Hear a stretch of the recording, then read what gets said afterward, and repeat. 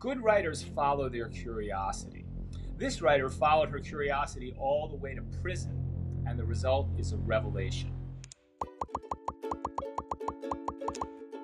Love Lockdown is best known as the title of a Kanye West song with some of the best auto-tuning I've ever heard. But someday soon, I hope Love Lockdown will be even better known as a book by Elizabeth Greenwood, who has written a true account of dating, sex, and marriage in America's prison system. I want to emphasize that Love Lockdown is a work of nonfiction because whenever prison and love are intermingled, there's a natural tendency to assume that we're in the realm of fiction or maybe even erotica, but that's not the case here. Love Lockdown takes us someplace most of us have never been and will never want to go in the most interesting and intimate way that I can imagine. The author is Elizabeth Greenwood, a journalist who follows her curiosity to extreme places. Her first book was called Playing Dead, a journey through the world of death fraud.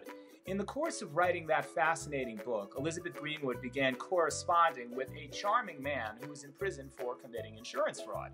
He soon began professing his love for her in a series of letters, and while our author did not reciprocate, she began to follow her curiosity to another unusual place by exploring the lives of people who fall in love with prisoners.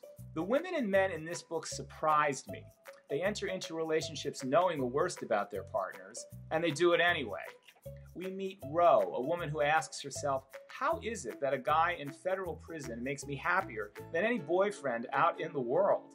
There's Sheila, a former New York Times reporter who says she's not marrying her lover's past, she's marrying the person he became after he learned from his mistakes. There's a man who fell in love with a woman who committed murder, and he explains, I don't think I'm fascinated by dangerous people. I just fell in love with someone who committed a crime. As the author explains, all relationships at their very essence are acts of delusion. We choose to overlook unpleasant aspects of our partners in favor of their better sides. When you're reading Love Lockdown, you may find yourself wondering what you had previously considered unfathomable. Could I fall in love with someone in prison? You will be amazed by how reasonable that scenario is for the people in this book. That is the word according to Karp.